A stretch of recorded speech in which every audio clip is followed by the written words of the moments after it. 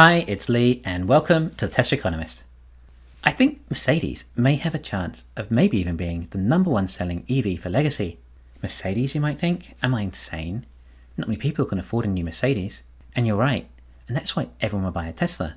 But some people are too good for a common Tesla and must have something more special. Everyone has a Tesla. I want something different. I'm special. You might think that then I'll get a Hyundai or something like that. And there lies the problem that all legacy autos face. They aren't making a profit on their EVs. You see, there's a fundamental difference between battery-propelled vehicles and ICE. An ICE car can pretty much have any engine size, and the performance will come down to the power-to-weight ratio. And the range, well, that just comes down to the size of the gas tank. If you want more range, make a bigger gas tank. The smaller or more basic the engine, then the lower the cost. The larger, more complex, then the higher the cost. For example, there's a big difference between the cost of a straight 4 engine in a Volkswagen Golf compared to a V12 engine in a Ferrari. However, the economics for a battery are very different.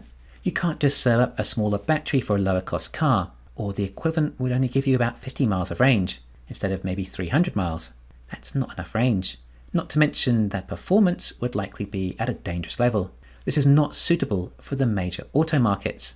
They would much rather choose an ICE vehicle. The other EV companies have to offer better value than their ICE offerings. Well, somewhat if you ignore subsidies, and they do eventually have to also do that with a profit. A reasonable profit too, if they want to maintain similar market capitalizations they have today. Therefore, there is this fixed cost of the battery for every electric vehicle. They also need to be offering around mid 200 miles of range, or else consumers won't buy them. So there's an entry-level cost of an EV with this battery. Of course, the motors and drivetrains too. It's somewhat of a hurdle that must be cleared, or else there's no profit. In fact, there are massive losses, which is manageable if you're selling in low quantity and have a massively profitable ICE business to support it. It's when ICE sales start to diminish and you try and ramp up electric is when the fit hits the shan. However, the auto industry is about marketing as much as anything else, creating brands that people can identify with and feel value for a price point they're seeking. If a brand has more class, prestige, heritage, etc., then people are willing to pay more for that. As for many, a car is considered an extension of themselves. The mistake that Henry Ford made, thinking they just wanted cheaper Model Ts, and thus lost a lot of his massive market share to GM and eventually Chrysler. Which brings us back to Mercedes. Now, if the cost of manufacturing an electric Mercedes is similar to an electric Hyundai, sure, there's the additional cost of the Mercedes refinement and extra features that also accompany the brand, but they aren't major relatively, and Mercedes will also upsell a lot of those extras anyway. Well, what are you left with? A Hyundai that costs perhaps $40,000 to build, and a Mercedes that costs $45,000 to build. However, the market may only be willing to pay $35,000 for the Hyundai, but $50,000 for the Mercedes. The prices are just for indicative purposes, but what does that leave us with? One profitable car and one losing car. The other EV companies are going to struggle to get their costs down low enough to meet their brand.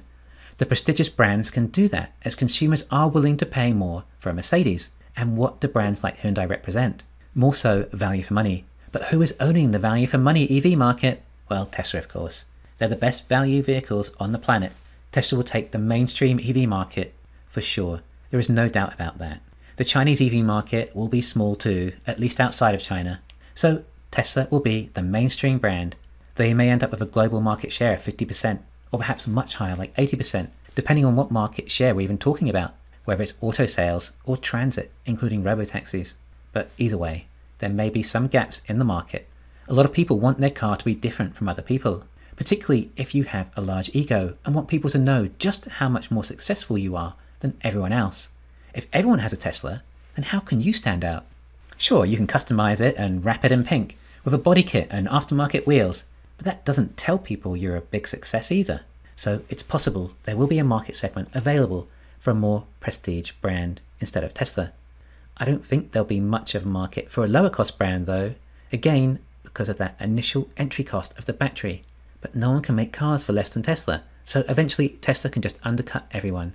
And on top of that, there is no lower cost form of transit on road than a robotaxi. And I have talked before about niches that may be left in the market, but it's tough when you don't have economies of scale. Okay, sure, there could be an opportunity for some really cool EVs, like the electric DeLorean, but it's not going to be a big seller, will cost a lot, the range will be bad, and the performance won't come close to a Tesla. Teslas are always going to have the best range and performance relative to battery size and cost. It's as simple as that. So Mercedes have a massive history. They literally invented the ICE car. No one goes back further than that. Anyway, I went into my local Mercedes dealership yesterday and spoke to one of the dealers, and she showed me their EVs. She loved them and said it was much better than the ICE cars and was clearly the future. Half her inquiries are for electric these days, she said, but half of them still struggle with range and only buy them as a secondary vehicle rather than primary. But she was very excited about electric. And she was a former V8 fan. She showed me all the current vehicles they had and the electric lineup. I even got to experience an EQS. Oh yeah, the EQS. Mercedes' answer to unadulterated luxury in an EV. This was the fully optioned AMG model too, with this massive screen on the dash.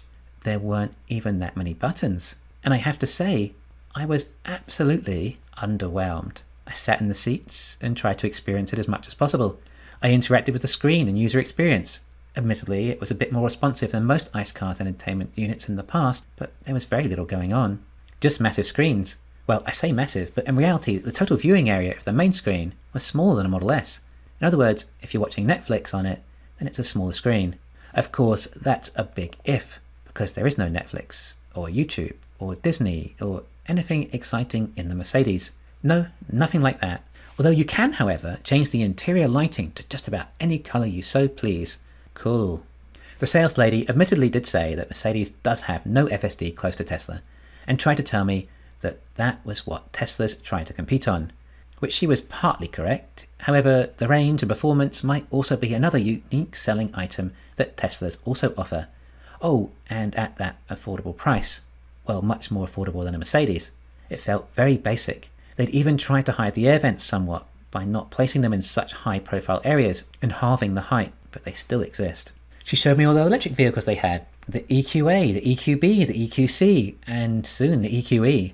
They all looked very similar, just SUVs with a slight difference at different price points, something that the Model Y would be suitable as an alternative for all of them, and of course would cost less and get more range. Oh, and offer a ton more features, with a much larger screen, and of course does come with autopilot as standard, and FSD is an option. That actually does work.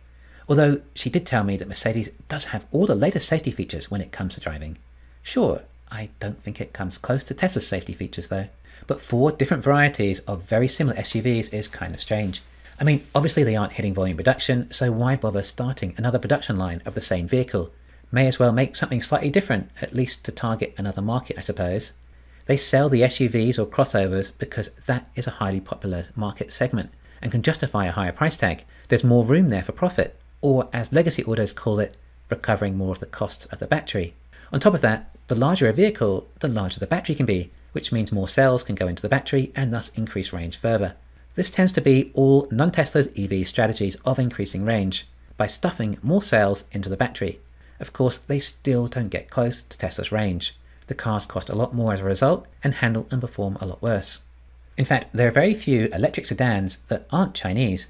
The Chinese EVs have to use sedans because they are at least lighter and can thus work with LFP cells. The range on a Chinese LFP SUV would be horrendous. Same for trucks. Another reason Chinese vehicles can't compete in the US, as SUVs and trucks are quite popular over there. Now, you might also think that Porsche is another brand with a similar advantage, and I would agree with you. And they managed to sell their Taycan for as much as nearly $200,000, and people pay, despite it being so inferior to the much lower cost Model S Plaid. Some people have too much money, they don't care, and they want to boast about how much better Porsche is than a Tesla, despite being slower, with less range, not as safe, and not even close to as many features.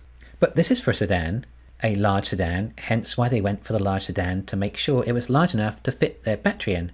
They will also have an electric SUV too. But after that, Porsche hit quite a big dilemma. The brand is synonymous with the iconic 911, a car with not too dissimilar a 0-60 time than the Plaid at around 2.2 seconds. Very impressive. It handles superbly too, being mid-engined, with a short wheelbase and four-wheel drive. It also costs very little to make relative to its price tag, and thus carries a huge gross margin. Porsche is a sports car company, at least that's what its heritage is based. But how can Porsche fit a massive battery into a 911 with such a short wheelbase? If Porsche went all electric, they would have to give the 911 a totally new design. It would lose its iconic shape that it has held on to it since its inception. An all-electric sports car is not impossible. Rimac have achieved it. Hey, even the original Neo too. They can look absolutely amazing and have stunning acceleration, but to give up the 911 shape may be too hard for them to let go. Then you might think Ford are doing well with the F-150 Lightning, but it's just a niche vehicle for a select target market, and it hasn't had to compete with the Cybertruck yet. A vehicle whose full specs we aren't even aware of yet, and have no idea what they've added over the last 3 years since its reveal. Of course, none of Legacy's offerings will have range close to Tesla's, but they also suffer with a charging network. They are being obtuse as to not join the Tesla charging network, and this problem is for every non-Tesla EV. It is worse for non-Teslas as their range is obviously worse, and then they have less of a charging infrastructure to support their lack of range. Oh dear, they really are in a pickle. And anyway, like the salesperson told me, they don't have FSD, and they won't have FSD, and Tesla will. And like I say, if you think Tesla are popular as EVs, wait until you see their popularity as an AV. Look, there is potential for Mercedes to be a player, but their only selling feature is Mercedes refinement, and Teslas, in my opinion, are far more luxurious anyway, and offer features with true value rather than just glamour. So it's really just people who want to show that they can afford more than a Tesla. And I don't think this is even an appeal for the younger generations, possibly just baby boomers. But not buying a Tesla because you don't like the company or CEO would have been like not buying incandescent light bulbs because you didn't like Edison or General Electric. But there probably are some people out there. Thanks for listening. Please hit the thumbs up and subscribe. You can follow me on Twitter and talk to me on Patreon.